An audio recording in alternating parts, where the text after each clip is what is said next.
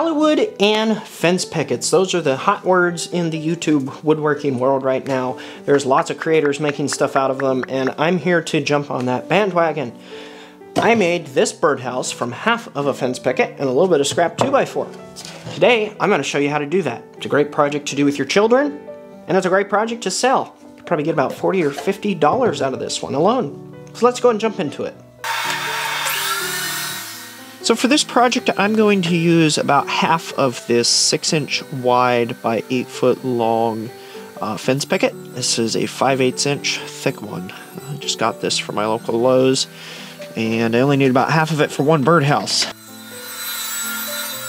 We are going to need a scrap of 2x4 as well, probably 24 inches or less. I don't even remember exactly how much I used. Because I actually used some scraps that I had cut off from another project for the roof and the steeple. Here I'm just planing the fence picket down to get the two sides smooth. They're a little bit furry from the store, so just smoothing that out. It's a lot easier with a planer than a sander. And then we're just going to square up this end, and then we're going to mark our pieces. We need two 11-inch pieces. Those are going to be the ends, and then a 10-inch piece for the base, and then the sides are 8 inches a piece. So we're going to cut all those pieces here, and of course there are going to be a set of plans up on my website if you guys want to run over there and download those.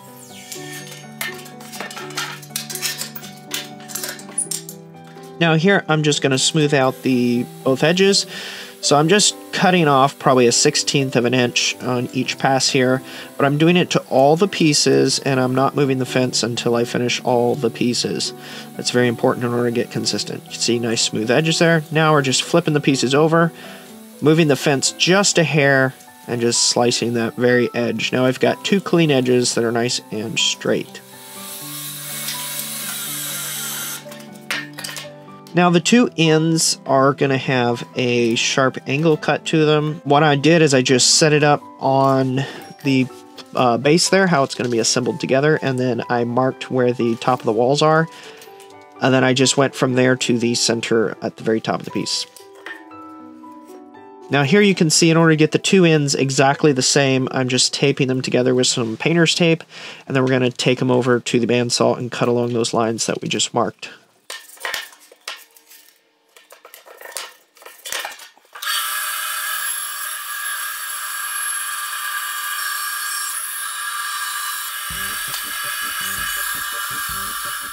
Now this could easily be done with at the table saw or with a circular saw or a jigsaw.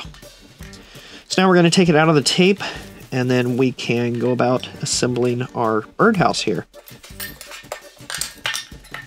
Now of course we're going to use wood glue with it. I don't really believe that's optional. Technically you could do it without glue if you were just using screws or something, but I would highly recommend the wood glue. It'll help seal it up, not let water in.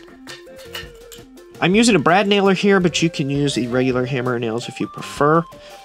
The brad nails do not really give strength. We're relying on the wood glue for the strength, and the brad nails just hold it in place until the wood glue dries. Now one thing I do want to point out here is that the end cap there, they see the end piece, it is not sitting on top of the base. It is actually, just the base is butted up against that end piece. That's going to be important here. In a second, you can see the other piece is going to be sitting on top of the base, and I'm about to show you how we mark for that. As you can see, the gap there doesn't line up. So you just set it beside, and then you just use your pencil to mark how tall the base is on that, and then you just go cut that. It's pretty simple. It's a very accurate way, and that way you can always make sure it's correct and you don't have to measure anything. Here we are going to mark for the hole for the entry.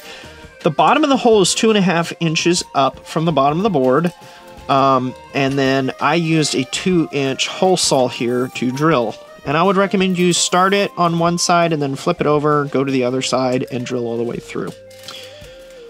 Alright, now that we have our hole drilled, I'm just going to sand it real quick. We're going to do more sanding at the end, but there was some rough edges, so I did that. And then we're just going to glue and brad nail that in place. You don't really need to nail the bottom. I guess you can if you want to, but I didn't do that here. Alright, so now it is time to get out that scrap 2x4 I talked about earlier. These pieces that I'm using in this video, they're 1.5 inches wide, and starting out here, I believe they were 3/8 of an inch. They might have been 1/2 inch, but I'm pretty sure they're 3/8 of an inch thick. I'm planing them down to 1/4 of an inch. If you are just cutting from a piece of 2x4, I would cut probably 3/16 of an inch wide strips if you can on your table saw. These here I'm using because they were leftovers from another project, so I figured I'll just plane these down and I can use these, cut them to length. Now, real quick, while you're watching me plane these down, very fascinating stuff, I did want to go ahead and comment on, I'm sure what people are going to be saying in the comments down below. Pressure-treated wood is toxic and we shouldn't use it. Well, the way I see it is, for one, back in 2003, the really toxic pressure-treated wood was banned. It's no longer done the way it used to be. Before, it had large amounts of arsenic in it, and that is extremely toxic and not good to use. The pressure-treated wood today does not have that, and it's considered safe to use for garden beds and porches and kids' playhouses and stuff. So I'm not really that concerned about it being a big issue. So I think for birdhouses it's going to be fine, especially when you consider that fences, which birds are constantly sitting on, are made out of pressure-treated wood. So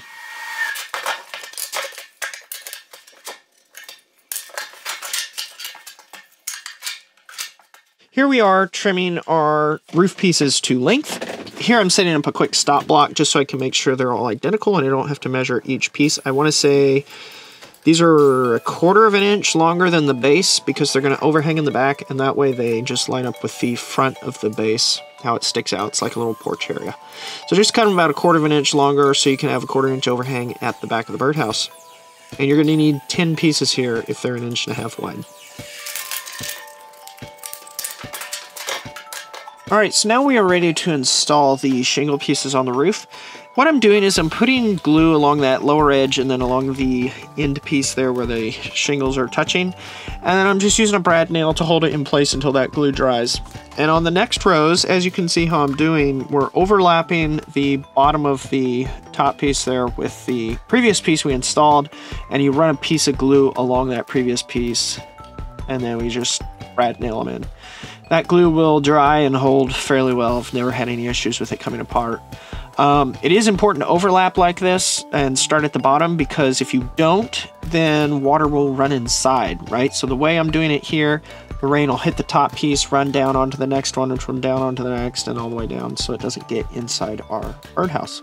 Same way they make real roofs.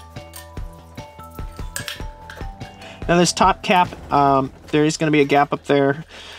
The wood glue hopefully will fill that gap, but you're basically going to put one side on, as you saw me do right there, and then you're going to come around to the other side and just put it flat across there. So the very top point there is just basically going to be a butt joint.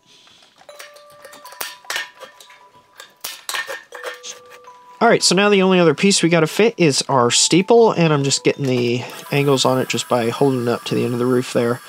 And just tracing that, and then cut it out on the bandsaw, and then we will just simply glue it and brad nail it in place, and then our church is built and it is ready for decoration.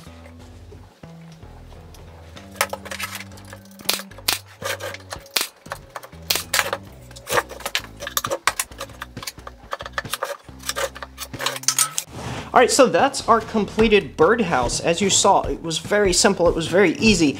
Now, technically it's not actually completed because you really do need to decorate them, right? I would not try to sell this in this state.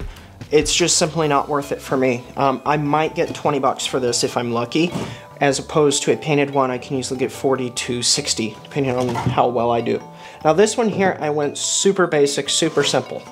White with a cathedral-shaped door accent on the front here. That's just 1/4 inch plywood. I just cut it out on my bandsaw over there. And then I'm actually still in the process of this part, but I'm painting cathedral-style windows on the side. This is just a classic little tiny church in the middle of who knows where. And that's a very popular design. People love to buy them. So I would recommend having some sort of church design. I would also recommend carrying, if you're going to produce these to sell, a barn design would be a good idea. And then just houses, right? So like houses, I've seen several that are houses with porches, houses with all sorts of things. You could even offer custom birdhouses to people. They send you a picture of their house and you send them a birdhouse that looks like their house. That would be pretty cool. And I bet you could charge way more than $60 for it. The one thing I will say, just real quick before I let you guys go, if for some reason you start your project and you realize that your picket or whatever is wetter than you thought it was, definitely let it dry before you try to paint it. So this one here, it's a little wetter than I thought it was gonna be. I'm probably gonna let it sit around for like another couple days before I try to paint it. If it's too wet, the paint just simply won't stick. All right guys, that is a classic church style birdhouse. It's a simple project. It's a great project to do with your children.